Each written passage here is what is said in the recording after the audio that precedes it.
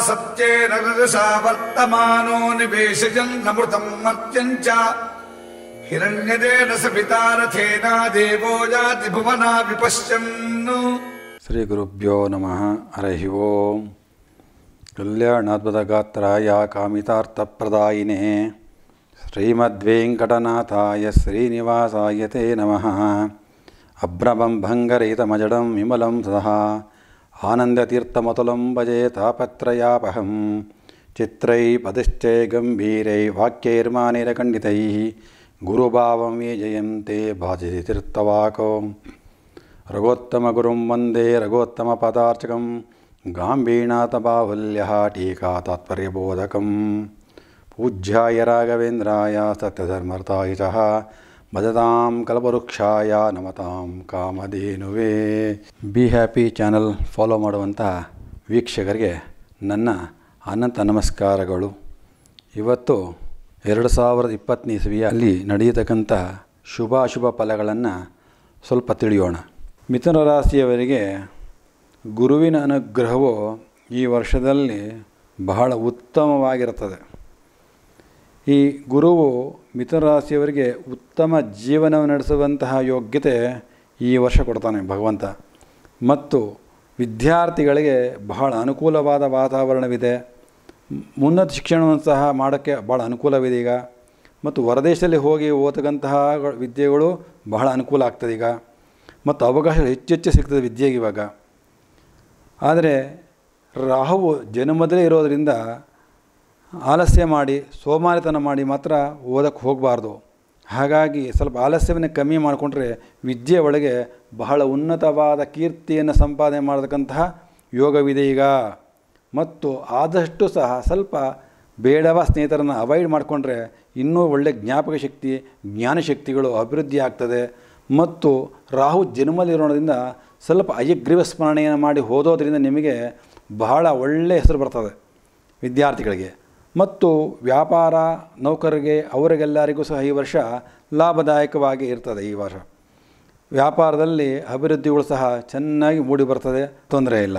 ಆದರೆ ಬೇಡದ ವಿಚಾರಗಳಲ್ಲಿ ಅಹಂ ಮಾಡೋ ವಿಚಾರಗಳಲ್ಲಿ ಹೋಗಬಾರದು. ಕಾರಣ ಏನಪ್ಪ ಅಂದರೆ ರಾಹು ಜನ್ಮದಲ್ಲಿ ಇರ್ತಾನೆ. ಆದಷ್ಟು ನವಂಬರ್ವರೆಗೂ ರಾಹು ಸುತರಾಮ್ ಚೆನ್ನಾಗಿರೋದಿಲ್ಲ.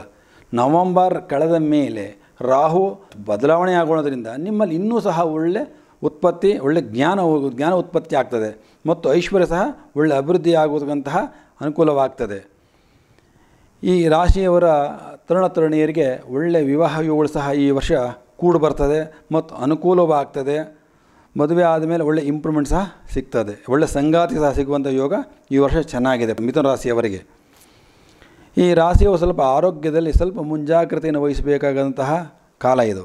ಕಾರಣ ಏನು ಅಂದರೆ ರಾಹು ಜನ್ಮದಲ್ಲಿರೋದರಿಂದ ಆರೋಗ್ಯದ ಸ್ವಲ್ಪ ದೃಷ್ಟಿಗಳಿಂದ ಆಗತಕ್ಕಂತಹದ್ದು ಮತ್ತು ಹೊಟ್ಟೆ ನೋವು ಬರ್ತಕ್ಕಂತಹದ್ದು ಇವೆಲ್ಲ ಸ್ವಲ್ಪ ಜಾಸ್ತಿ ಇರ್ತದೆ.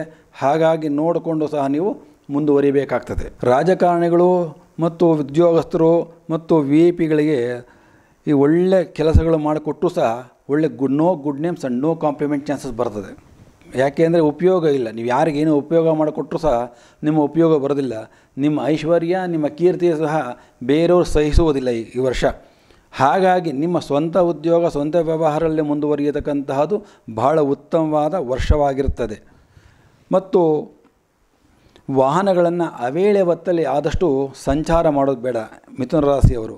ಯಾಕೆಂದ್ರೆ ಸ್ವಲ್ಪ ಆಕ್ಸಿಡೆಂಟ್ ಆಗೋ ಚಾನ್ಸಸ್ ಜಾಸ್ತಿ ಇರೋದ್ರಿಂದ ಅವೇಳೆ ಹೊತ್ತುಗಳಲ್ಲಿ ಸ್ವಲ್ಪ ಆದಷ್ಟು ವಾಹನಗಳನ್ನ ಸ್ವಲ್ಪ ಅವಾಯ್ಡ್ ಮಾಡ್ತಕ್ಕಂತಹದ್ದು ಬಹಳ ಒಳ್ಳೆಯದು. ಮತ್ತು ರಾಜಕಾರಣದಲ್ಲಿ ಉನ್ನತ ಸ್ಥಾನಕ್ಕೆ ಹೋಗ್ತಕ್ಕಂತಹ ಯೋಗವು ಅನುಕೂಲವಿದೆ, ಅದರಲ್ಲೂ ಸಹ ಮುಂದುವರಿಬೋದು.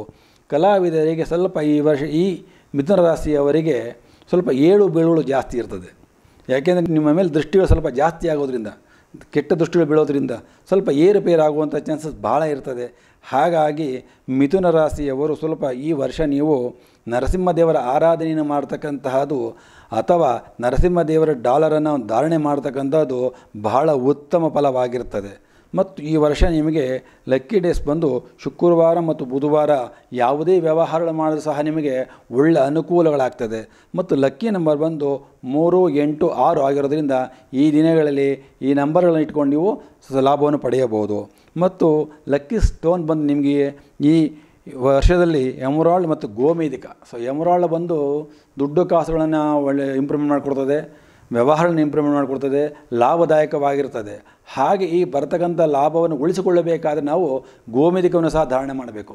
ಎಮರಾಲ್ಡ್ ಮತ್ತು ಗೋಮೇಧಿಕ ಎರಡನ್ನು ಧಾರಣೆ ಮಾಡೋದ್ರಿಂದ ಜೀವನದಲ್ಲಿ ಉತ್ತಮವಾದ ವಿದ್ಯೆಯನ್ನು ಸಂಪಾದನೆ ಮಾಡ್ಬೋದು, ಜ್ಞಾನ ಸಂಪಾದನೆ ಮಾಡ್ಬೋದು, ದುಡ್ಡು ಕಾಸುಗಳಿಗೆ ಬಹಳ ಅನುಕೂಲವಾಗ್ತದೆ ಮತ್ತು ಪ್ರಮೋಷನ್ ಆಗೋ ಚಾನ್ಸಸ್ ಭಾಳ ಚೆನ್ನಾಗಿರ್ತದೆ. ಹಾಗೆಯೇ ಅಷ್ಟಮಲ್ಲಿ ಶನಿ ಇರೋದ್ರಿಂದ ವಾಹನದಲ್ಲಿ ಜಾಗೃತಿಯಾಗಿರಬೇಕು. ಹಾಗಾಗಿ ಪ್ರತಿನಿತ್ಯ ನರಸಿಂಹದೇವರ ಸ್ಮರಣೆಯನ್ನು ಮಾಡಿ ನರಸಿಂಹದೇವರ ಪೂಜೆಯನ್ನು ಮಾಡಿಕೊಂಡು ನೀವು ಮುಂದುವರೆದರೆ ಜೀವನದಲ್ಲಿ ಉತ್ತಮವಾದ ಸ್ಥಿತಿಯನ್ನು ಹೊಂದುವಂಥ ಅವಕಾಶ ಈ ವರ್ಷ ನಿಮಗೆ ಕೂಡಿ ಬಂದಿದೆ. ಸೊ ನಿಮ್ಮ ಅಭಿವೃದ್ಧಿಗೆ, ನಿಮ್ಮ ಇಷ್ಟಾರ್ಥ ಸಿದ್ಧಿಗಳಿಗಾಗಿ ನಿಮ್ಮ ಜಾತಕದ ಫಲಗಳನ್ನು ತಿಳಿಯಲು ನಿರೀಕ್ಷಿಸ್ತೀರಿ.